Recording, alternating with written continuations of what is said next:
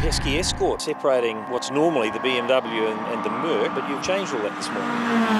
Well, we had a good run through Catlins. It was great. It was a bit slippery at the start. It took a bit of time to get the tyres warmed up, but after that we were going hard and it was a great stage.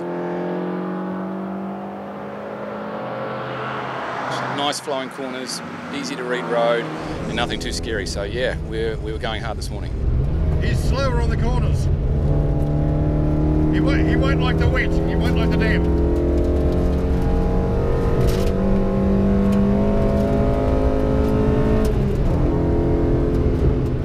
We're both catching another car. Keep going, keep going.